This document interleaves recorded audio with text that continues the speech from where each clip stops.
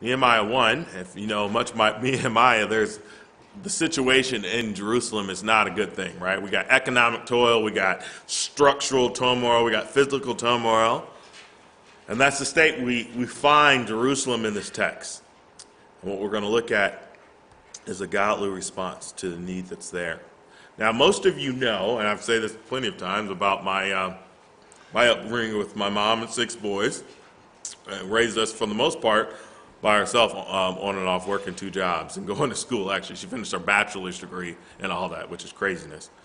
But when we were younger, in the house, it's really tough for my mom to keep everything up and fulfill all the responsibilities to provide for us.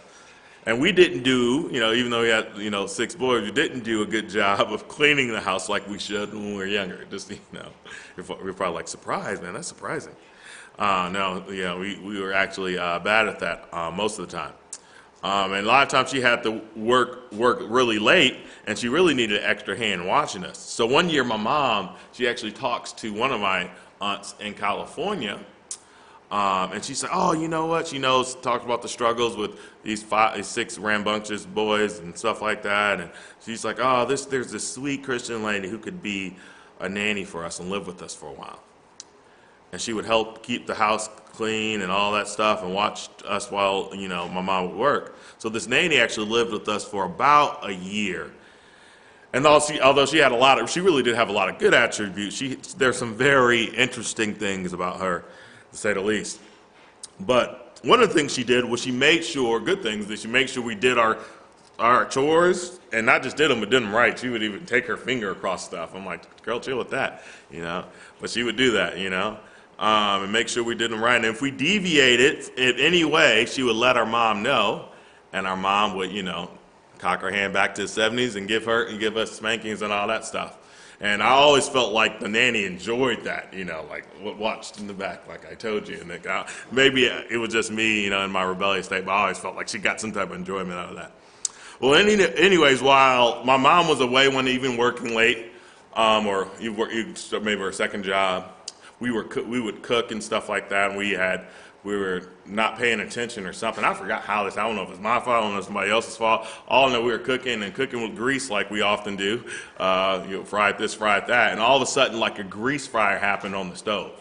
And it's like you can see a big, serious fire affecting things, and we're like, what in the world? And we go back to the back, and where my nanny, the nanny was sleeping at the time, and she, there's a fire, and she gets up. And she walks like a zombie to the kitchen. I'm like, the smoke is filling the house, right? And she walks like a zombie to the kitchen. And there's a fire, right? And it wasn't until she actually looks at the fire that she became animated. And she actually goes to pour water on a grease fire, which is a bad idea, by the way. My older brother eventually had to nicely push her out the way to pour flour on it, and it took care of it. But the nanny's initial response to a real and dangerous need was passive at best. All right? I mean, kids are going around screaming, fire, fire, The gravity of our situation in no way matched her response to our need. But sadly, we tend to respond to real needs that are important to the heart of God around us in a similar fashion. We respond to real needs in our sphere of influence passively.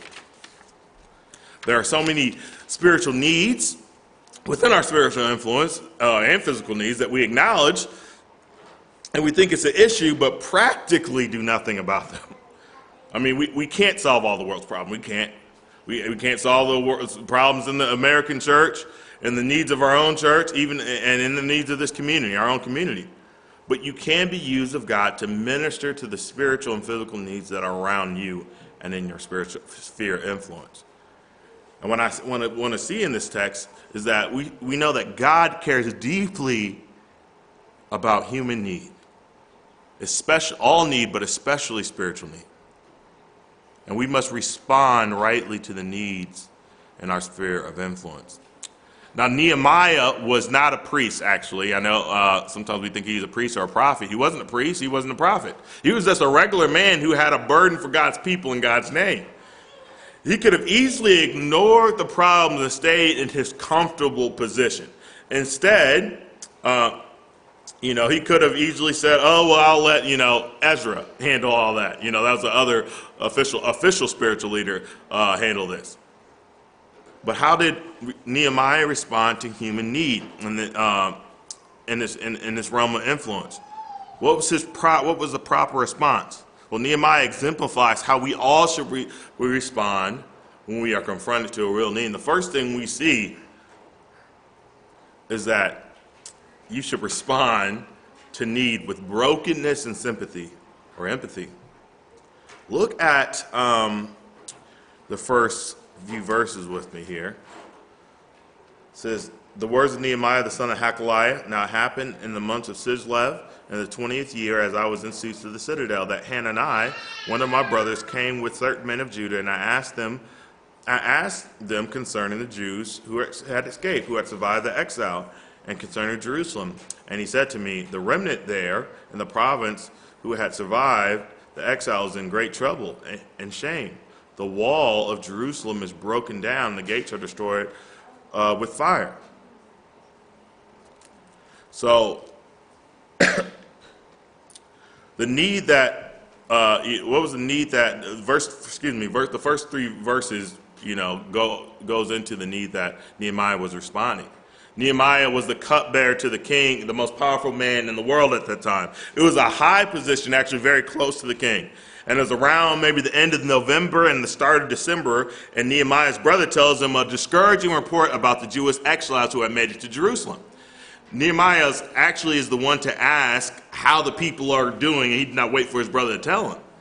His brother said, hey, they were in the Jerusalem, they are in great trouble. They're open to shame because the walls are broken down, the city gates are burned with fire. The walls were turned down long ago when Nebuchadnezzar turned them down, but they were never really rebuilt. And when the Jews were allowed to return. Some commentators say that Jews had tried to rebuild the wall, but were stopped by some corrupt officials of the Persian king who did not want the walls to be rebuilt. This left Jerusalem, the temple that they had just rebuilt, and many people of the city vulnerable to physical attack and just open shame, right? The people were spiritually depressed and defeated on top of all that. Now Nehemiah responds with brokenness and sadness. Though he was in Persia, this was his brethren, and they were left to open to attack. Look at verse 4. It says, as soon as I heard these words, I sat down and wept and mourned for days. And I continued fasting and praying before the God of heaven. So this was his homeland that was receiving reproach, right? He did not let his comfort and privilege of position make him apathetic to the real needs of people in Jerusalem. People are often mad when actors, politicians, sports stars, or other successful people come up from poor communities. And then when they get all this money, they don't do anything to help out the communities in which they come from. Once they get rich and famous, they're like, peace. Now, sometimes people are still mad when they help them out and speak for them, but that's another story. But a lot of them, they call them sellouts, right? They get this money and position, and then they forget where they came from and forget their people. That was not Nehemiah at all. Even though he had a good, comfortable position, he was broken and saddened over the plight of his people. And he used his privileged position and access he had to go actively help God's broken people. As soon as he heard the report, he sat down and mourned and wept. He was moved by the plight, by the pain of his people. When is the last time you were moved emotionally at the plight of someone other than your own situation?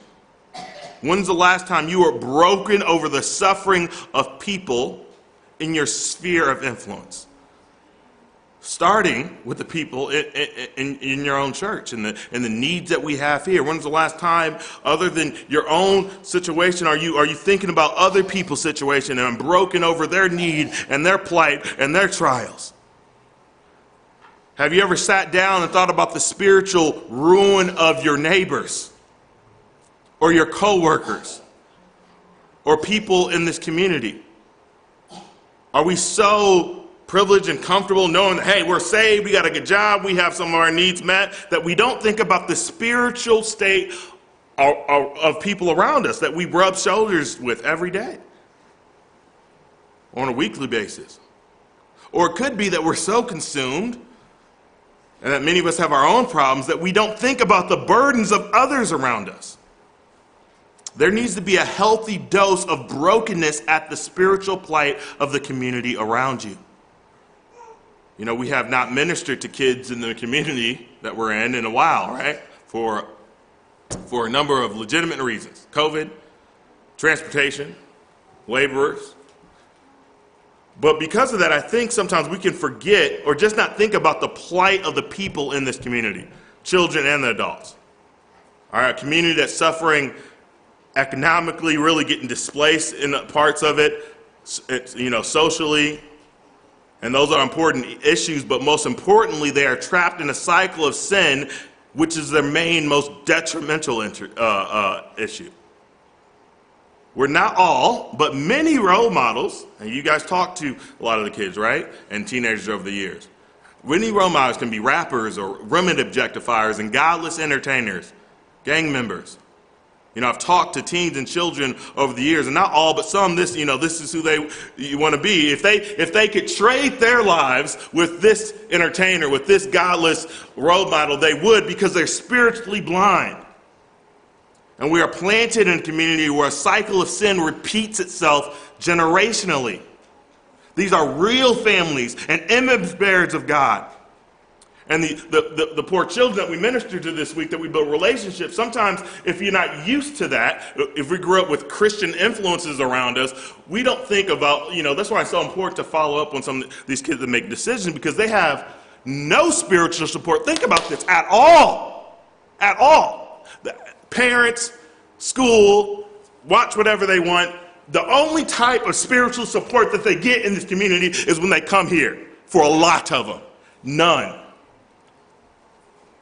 But we can just be so in our own situation that we don't even think about that. It never breaks us. It's customary to not have a biological dad around often, to be exposed to sexual sin at an early age, for some of them.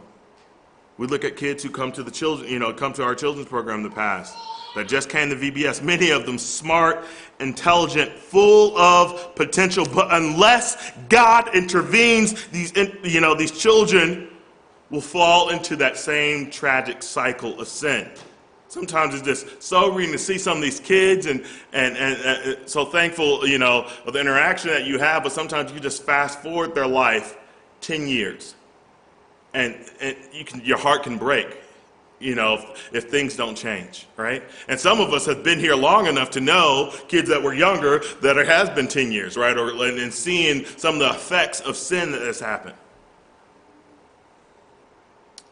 Church, and the worst part of it is not only will they have a hopeless, purposeless life on earth, they eventually die and go to a fiery, godless hell forever. Church, many people around us, neighbors and co-workers, are on that road as well.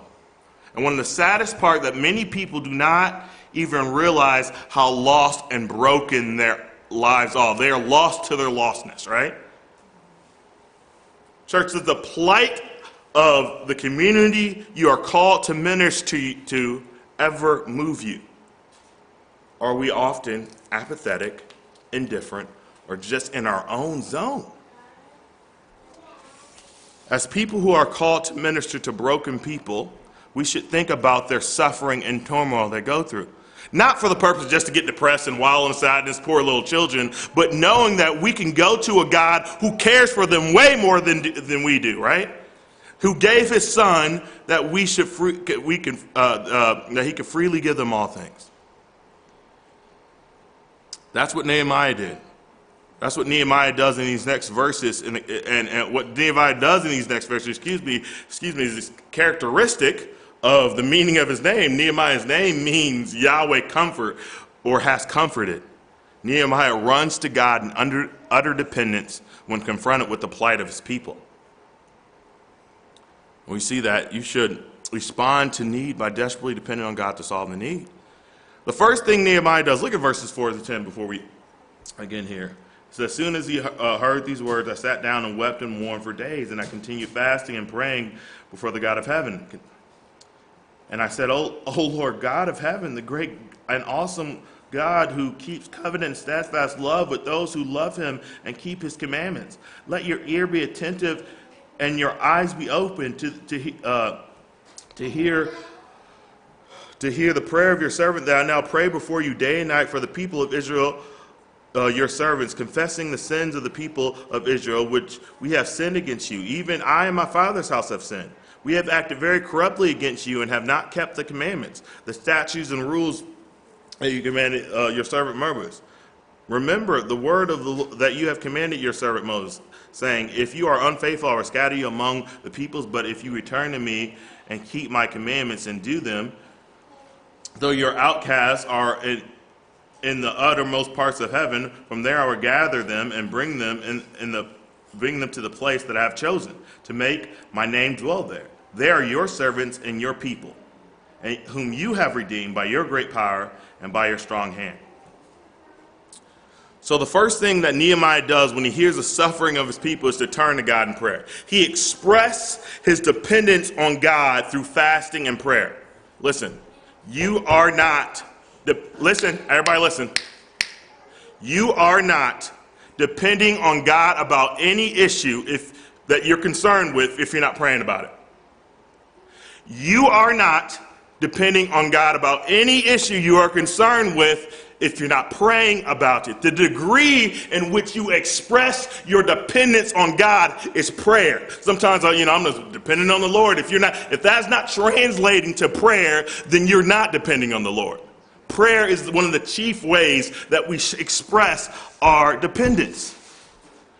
Nehemiah knew the best thing he could do to solve the problem in Jerusalem was pray to a mighty God. Ian Bounds, who wrote Power Through Prayer, said this. He said, what the church needs today is not more machinery or better or not new organizations or more and novel methods, but men whom the Holy Ghost can use, men of prayer, men mighty in prayer. The Holy Ghost does not flow through methods, but through men. He does not come on machinery, but on men. He does not anoint plans, but men of prayer.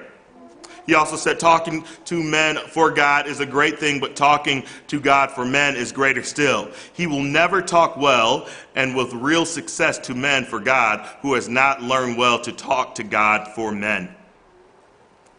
Oftentimes I hear this praise, all you can do is pray, said in a way as if you just have a knife now going to a gunfight. No. When you pray, you are taking an infinite God to a pillow fight, right? Praying for other people in their need is not what we do when there's nothing else to do, but is the first and best thing we can do in a situation. Praying is not a passive response to suffering or need. It's the most active and helpful response you can do. Church, don't treat prayer as some cold robotic exercise that you do when you can't do anything else. You are praying to the God of heaven, all-powerful, spoke this world into existence, right? Who also infinitely loves you and wants you to run to him in prayer. Cast your care upon him because he cares for you and he cares for them.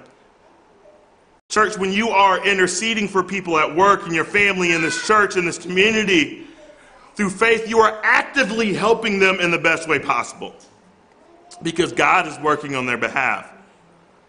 The Lord is often and still is working on me about this in this regard. And sometimes it's good and sometimes it's not as good.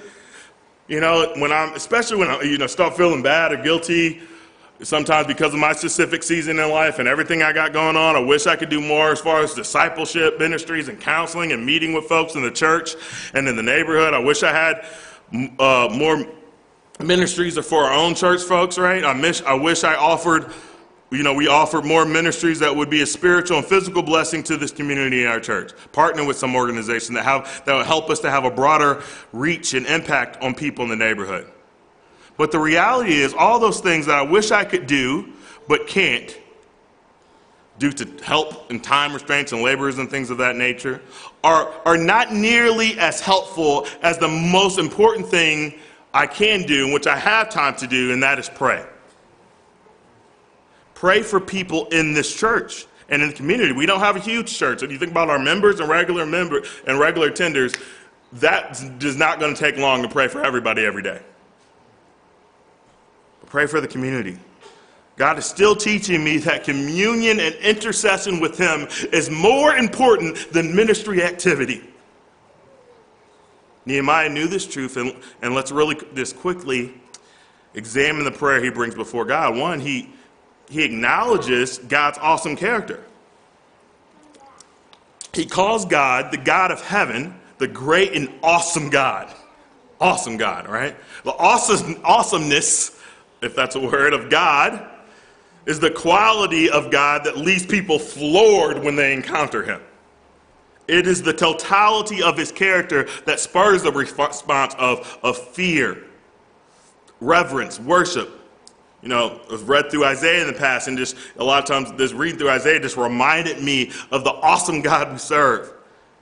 Nehemiah is not praying to some idol like the prophets of Baal were in our VBS lesson, right? Or some powerless person. He's praying to the awesome God who at his command raises and throws down kingdoms and can move the heart of any king.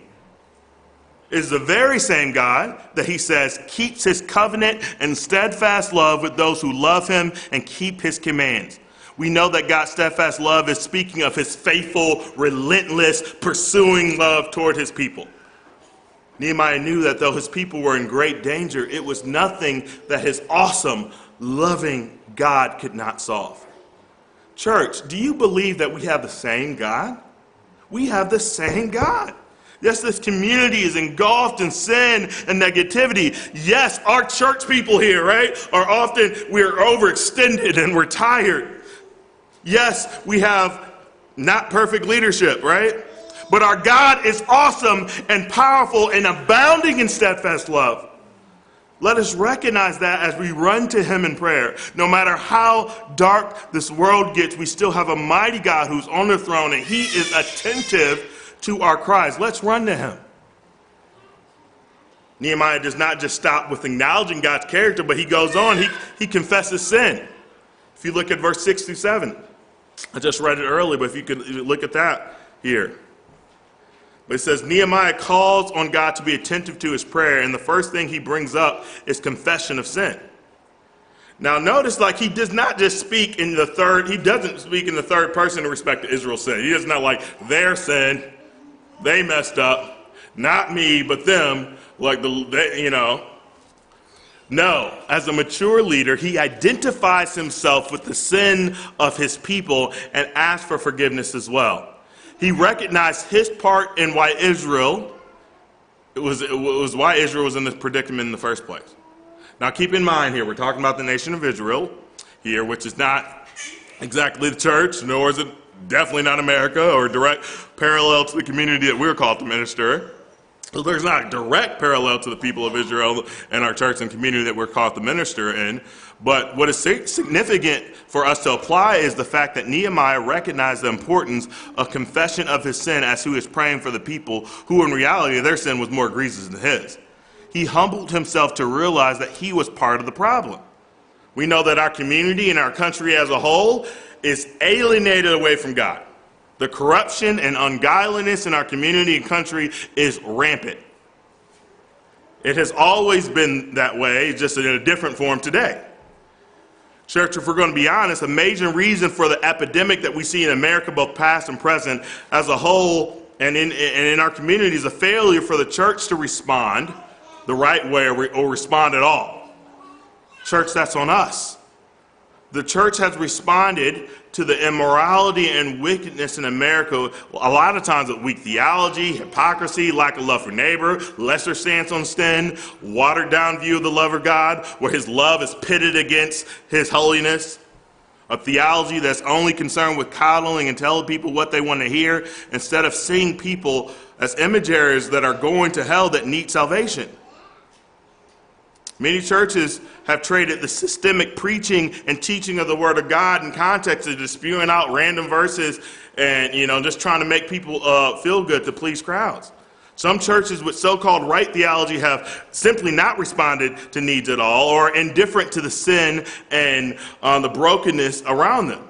Or maybe hypocritical in addressing their own sin. They might not look down on immorality around them, but they fail to address the immorality in their own hearts on a daily basis, right? Magnifying the sins of certain types of communities and churches, but not addressing their own pride, tribalism, divisiveness, and lack of love for brethren. Church, like Nehemiah, turn to God and say, Lord, forgive me where I have failed you. Lord, forgive me for my indifference to fallen people that you have died for my fellow church members. Lord, I am part of the problem. Nehemiah not only recognized and confessed his sin in prayer, but he repeated God's promise. He repeated God's promise. Look at I'll just read this here. Look at verses 8 to 10.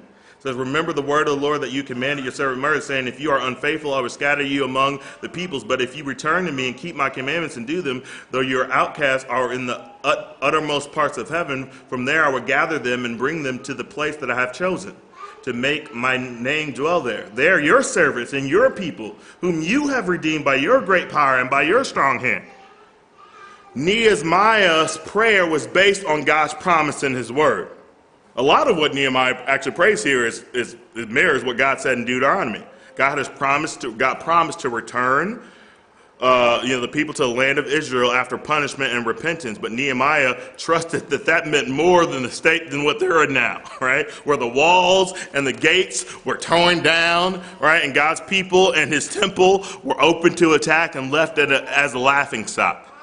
Nehemiah models his petition in a way that we should emulate our prayers, right? That is praying God's word back to himself, not to remind him of what he said, he knows, but to invoke action from God. One commentator's note said, Nehemiah challenges us to prayer based on an understanding of God's purpose and will as found in his word. He also reminds us that we can always begin again in our relationship with God if we return to him in humility. So verse 10, Nehemiah almost is a replica of Deuteronomy 9:29, where it says, for they are your people and your heritage, whom you have brought out by your great power and your outstretched arm. You know, as I'm praying for the people in this community and other suffering people, as I'm praying for people in our church here, I have to remind myself, that the people, the faithful people in this church, who many are tired and burdened and laden with trials, I have to remind myself that God, you love this church and this community more than I do. You have invested your son on behalf of these people, and for your glory and for your namesake act. You desire no death of the wicked. These people are made in your image. Your word says you love the whole world. God, I do what I can't do and save, revive, Lord. Send revival to your church. You want people to know the breadth and height and width of your love for them. You want them to grow in grace and the knowledge of our Lord and Savior Jesus Christ. This is your desire, Lord. Make your desire for this community and our church a reality. You care for your church. You care for their trials. You empathize with church members' pain and weakness and exhaustion. You say, cast our care upon you, for you care for us. You say, you are near to the brokenhearted. You say, come unto me, all who are heavy laden and burdened, you will give them rest. You say, you are full of steadfast love and abounding in mercy. Lord, work on their behalf. You infinitely love them. This is what you says. This is your desire. This is your people. Act, because I can't do it. And you know what? God will not go against his word, because that's who he is. Pray these truths about who God is and what he said back to God. Let me just say before we move on to our last point that our brokenness and empathy that leads to prayer should start with people in our own church. I realize we are a small church, right? Overextended and under capacity. For most of us, I'm not asking us to extend more than what we already are. What I'm asking, even those who are in broken and tough, trying times, is to think about the hurt and need of those around you, starting with your own church family. Are you praying for them as if it was your own situation? Many of us, due to very physical and spiritual trials, have a lot on their plate. And it might not be much that you can tangibly or physically do, although there could be. But does your brokenness over their plight cause you to go to your knees metaphorically and pray? If they're having a physical trial, relationship trial, or you think about people in our church, everybody here, right, are dealing with, a lot of us are dealing with different things. We would be naive to think that physical or trial that we can't control is not affecting the spiritual life. How broken are you over people that you're closest to in your sphere of influence? Does it bring you to your knees to pray for them? The last thing Nehemiah mentions in his prayer is of very importance as it related to the needy people in our sphere of influence. And I actually included here as my last point of the sermon here. It's, you should respond to need by lovingly surrendering yourself to act on the need. Look at verse 11. O Lord, let your ear be attentive to the prayer of your servant and to the prayer of your servants who delight to fear your name, and give success to your servant today, and grant him mercy in the sight of this man. Now I was cupbearer to the king. Nehemiah asked God to give him success and favor in the sight of this man. Who is this man? Well, we know who this man was. He was King Artaxerxes, right? The most powerful man in the world. Nehemiah in chapter 2, and in a few months after this, would ask the same king who allowed the shutting down, the rebuilding of the Jerusalem walls years ago, if he could go back and leave his important position and rebuild his people's walls. Now, the audacity of Nehemiah to ask such a thing, where he could be put to death for such a request. He knew God needed to work on the heart of the king. He knew that God was the one who allowed this king to come to power, and God was the one that was powerful enough to change the king's heart at his will. Nehemiah's faith in God, coupled with God's providence in answering his prayer, is just remarkable throughout this book. But the main point I'm trying to drive here is that Nehemiah is not just praying for the need. He's volunteering himself for God to use him to be part of the solution to the need. He was a cupbearer to the king. He had access to the king on the daily. Nehemiah did more than just taste the king's drinks to make sure the Kool-Aid wasn't poisoned. A cupbearer in that time was one of the king's closest officials. He was his confidant, right? He had to be trustworthy. He was proficient in court etiquette. He had to be willing to lend a listening ear and wise counsel every time the king wanted it. He had great influence. Along with his position and benefits of living and eating among royalty, instead of choosing to stay in this comforted position, right, and eating among royalty and having the good life, Nehemiah used his position and relationship with king to be used by God and volunteered to help his people. Requested to be of service on the behalf of his people. In the midst of agonizing and praying for the plight of his people, he asked God to use him as part of the solution because that was under his sphere of influence. Think of Isaiah in Isaiah chapter 6. He goes to God, or God comes to him, or I forgot how it went there, but he's confronted with the holy, holy, holy, the holiness of God, and he repents of his sin and the sins of those around him. And then as the Lord pardons him for the sin, God says, "Who shall go for me?" And Isaiah, "Here am I, send me," in that text. God does not just want you to pray and say, be warmed and filled when you're able to be used of God in a situation in some way outside of prayer. God wants to use the gifts and positions that God has given you to leave your comfort zone and minister to hurting people in a lost community, hurting people within your church. We need people in this church that will faithfully pray for this community in our church, but also say, if there's an area that we can help, here am I, send me. Even a church as small as ours, right? God has gifted you guys all with so many of these talents, and a lot of times I'm jealous of so many ways that you guys are talented, right? We're all also in different stages of life with different responsibilities. Some of you are naturally great with people. Some of you are naturally very good listening to people and empathizing with their struggles. Some of you are very giving and servant-minded. Some of you have teaching gifts. Some of you have teaching and speaking gifts. Some of you have music gifts. Some of you have more time and availability on your hands than others. And that's a gift in my book. Most of you, I believe, have the gift of salvation and Christ in you to empower you to share your faith. Use the gifts, time, and the resources that God has given you and the position that he has placed you in this church, community, in your job, and your family to be a gospel bearer to the needy world, to be a serving member of your church. Brothers and sisters, that may look like nursery rotation. That may look like children's ministry, right? That may look like maintenance, kitchen help, everybody helping after we clean and things of that nature. That may look like committing to, you know what, I can't do a lot of this, but I can commit to one visitation a month. I'm going to, with my church, collectively minister to the community. I can commit to one of those. That may look like coming to some Wednesdays as we have children and interacting and building relationships. Hey, I'm going to commit to these a month so I can be an impact. That may look like texting or encouraging a fellow church member who may need encouragement, right? Seeing how you can be a blessing.